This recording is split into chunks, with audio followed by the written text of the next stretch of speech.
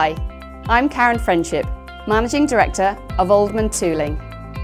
The story begins in 1969 when my father, Bill Alderman, began offering toolmaking services to Plymouth manufacturers. This grew into design and production of metal parts, and our capabilities have increased ever since. What you see here is one of the most comprehensive metal engineering facilities in the southwest. The parts and assemblies we make here become specialist seating, railway maintenance products, automotive components, metal signage, and retail fit-outs.